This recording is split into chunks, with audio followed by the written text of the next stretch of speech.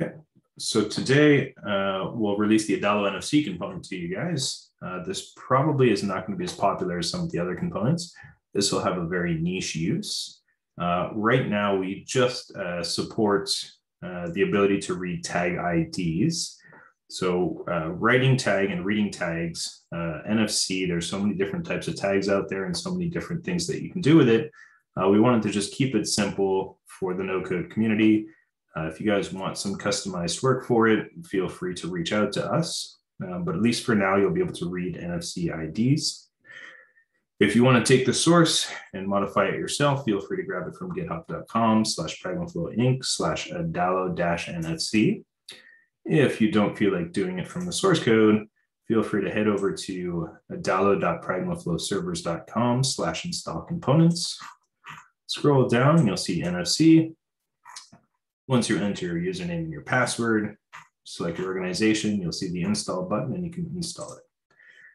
This app only works on phones and tablets. This is not a web-based, this doesn't have web-based abilities because web browsers don't really support NFC. So with that said, let's hop over to my phone that I'm now sharing. So this is a screen mirror of my phone. And let's just see how this works. So the component itself is really just this read NFC tag button. When I click on it, it'll ask me to scan a tag. So I'll scan my first tag. And we've populated it.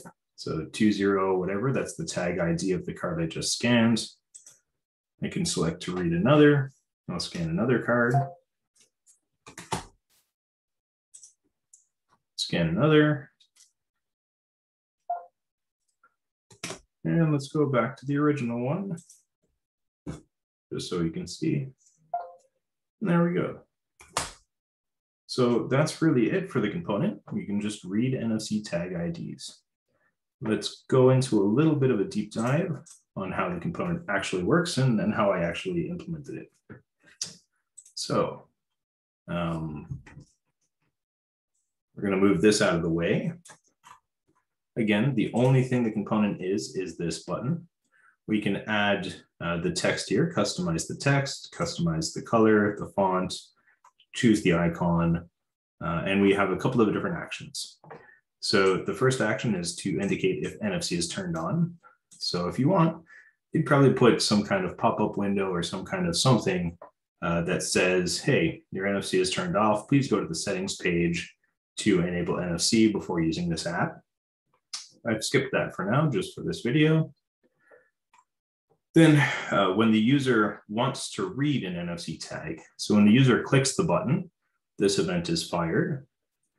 And when you read the tag, this event is fired here. So how I've done it is I have this invisible field right here. And this is called input. So when the user clicks on the button, I'm going to change the input to scan. On this here, when we saw the pop-up come up, this works because I chose this picture here, or this text box and rectangle is sometimes visible if the input is equal to scan. So once the user clicks the button, it will change this text here to scan, which would cause this to show and hide the screen.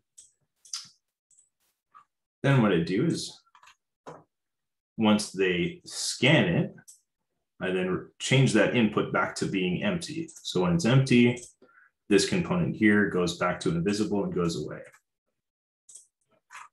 And then I've also added input 2, which is this box right here.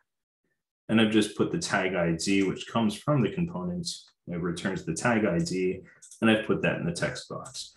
Typically, if you're building an application, you might want to send this out to a third-party service so that you can register something. Or if it's a fun app at tables where this is specifically for your restaurant, you can have the person put their phone down on an NFC tag, and it will send a message saying this person just sat down at table 2, anything like that. So that's really it. So by going and installing the NFC components, you can now simply drag and drop it onto your page, wire it up, customize it as you like. And when the user clicks on it, you'll be able to scan NFC tags.